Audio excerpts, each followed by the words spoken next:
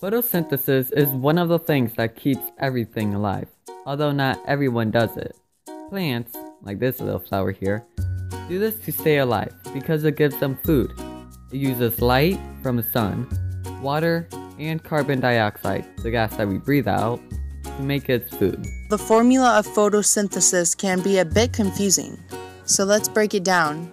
6 CO2 is carbon dioxide, and the 6 means that it needs at least 6 carbon dioxide molecules. Next, it needs 6 H2O or water, which gets absorbed by the roots, and finally light, usually from sunlight. The reaction of those three things, carbon dioxide, water, and sunlight, makes C6H12O6 and 6O2.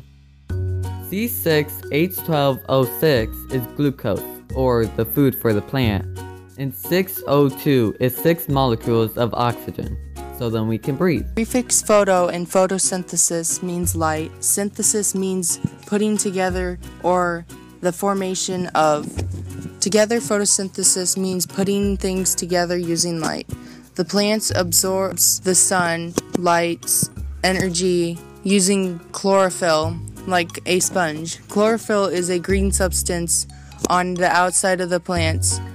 What it does is when the light hits chlorophyll, the electrons kind of get excited, and poof, the molecules mix. Plants need carbon dioxide to go through photosynthesis and make glucose.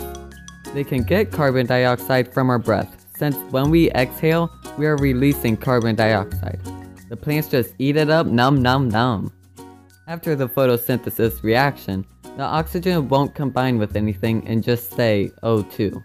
That's why plants give out oxygen. Water is vital for everyone. The plant absorbs water through the roots and goes where photosynthesis takes place, in the leaves.